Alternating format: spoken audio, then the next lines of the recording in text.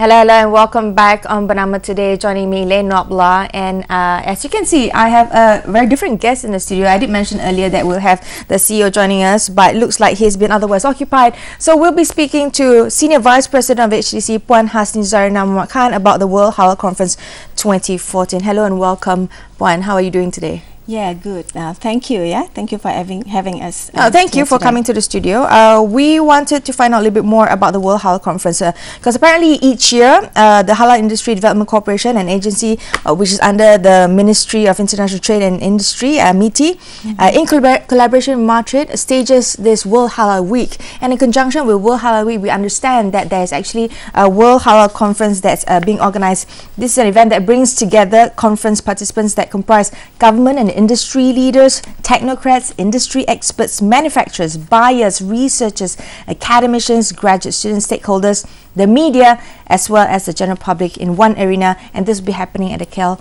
Convention Center from 9th to 10th of April.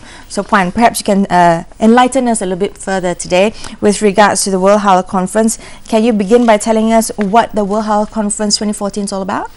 Okay, thank you. Yeah, basically, before I start with the World Halal Conference, let me just talk a bit more about HDC. Yeah? Okay. HDC is a government agency that was formed way back in 2006. Yeah, and it starts to spearhead the development of halal industry.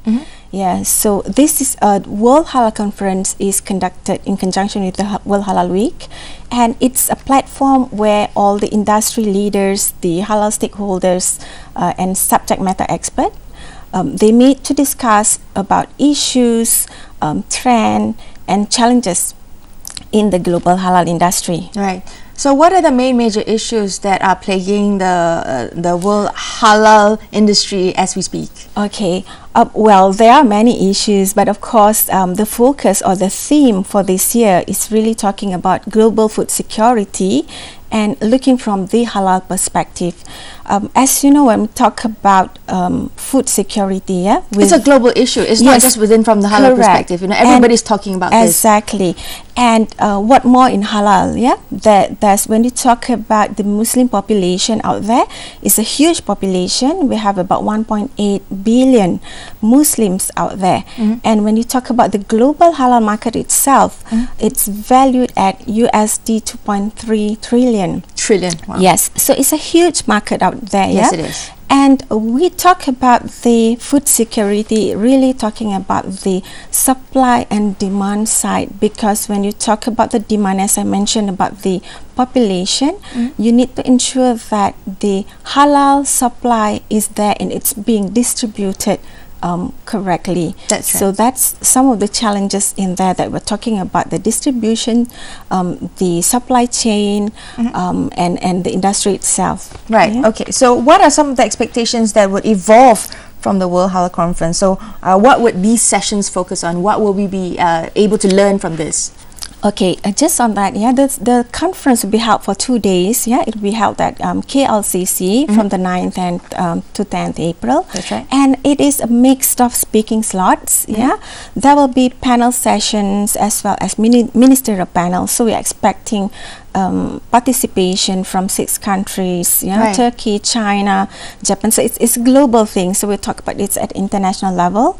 And there will be concurrent plenary sessions that will be hosted by other agencies like the corridors, the Kedah investment, and they'll be talking more about the investments and the ecosystems. So we also have a networking session with YB Minister, Datuk Sri Mustafa, and that will be attended by at least 100 delegates from 6 different countries. We also have some other parts, which is gallery, business meetings and networkings. That's right. Now, okay, so how does this WHC or World Halal Conference benefit the global community? And what do you foresee? Why is this an important platform? Why do we need to talk about this? Why do we need a platform for these speakers to interact? Perhaps you can enlighten us a little bit more. Okay, yes. In HDC, yes, we do a lot of other initiatives too, yeah, like the Global Halal Support Center as the reference center for all the global players to also look at it as some point of reference or knowledge sharing.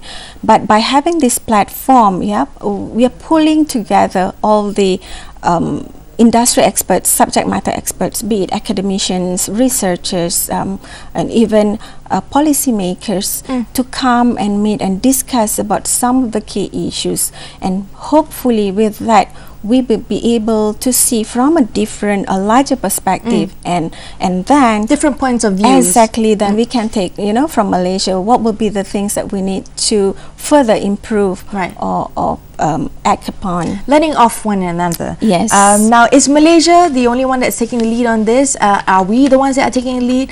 Who are the other parties that are actually, strongly driving this agenda? Okay, when you talk about halal agenda now as it is, of course, Malaysia is really well positioned as the trusted and innovative leadership authority, when it comes to the halal knowledge and halal integrity. Right. So being in that position, I think it's best for Malaysia to have this or to host this session, because it's seen as the leader when you talk about the halal industry itself. That's right. Now, who are the speakers that will actually be speaking during all these sessions and during the conference? Yep, there'll be speakers from many countries, namely Turkey, China, Japan, Bahrain, and all that.